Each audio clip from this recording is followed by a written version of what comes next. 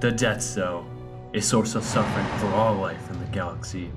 It began as a normal factory for making robots, but a glitch in the system turned these robots into merciless monsters.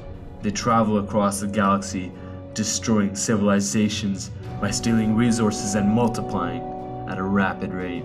That's why I've made it my life's mission to annihilate them.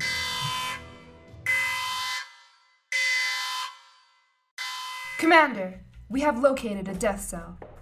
Are the prototype weapons ready to be deployed? Is it ready?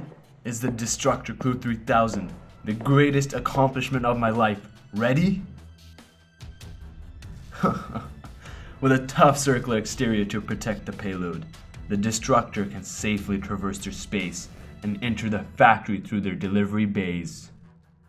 Once it docks, sophisticated sensors are triggered, causing the release of the main secret weapon, tiny chemo droids that destroy the factory from the inside out by chewing wires and causing general havoc.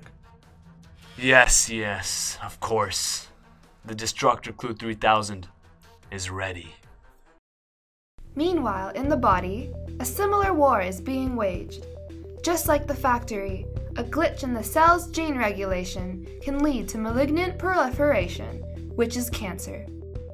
One type of cancer is Hodgkin's lymphoma, which originates from white blood cells called lymphocytes. It is commonly treated with chemotherapy, radiation therapy, and stem cell transplants. We sought to improve upon these treatments by creating a pH-dependent targeted delivery system. The basis of the device are DNA nanoclews, which self-assemble through rolling circle amplification, or RCA. One of the benefits of using RCA is that only one template strand and only one primer strand are needed for amplification and self-assembly, as opposed to the large number of strands normally needed when constructing nanostructures. Nanoclews are resistant to nuclease degradation, denaturation, and dissociation. Additionally, functional components, such as cell-targeting moieties and drug-loading compartments, can be incorporated to the nanoclew via complementary binding sites. For our nanoclew structure, we attached an aptamer specific to Hodgkin's lymphoma cells and drug-loaded DNA duplexes. The duplex encodes two structures, the i-motif and the G-quadruplex. The G-quadruplex is a tetraplex structure that holds zinc cyanine, which is a photosensitizer that releases reactive oxygen species when interacting with near-infrared irradiation. These reactive oxygen species destroy the cancer cell.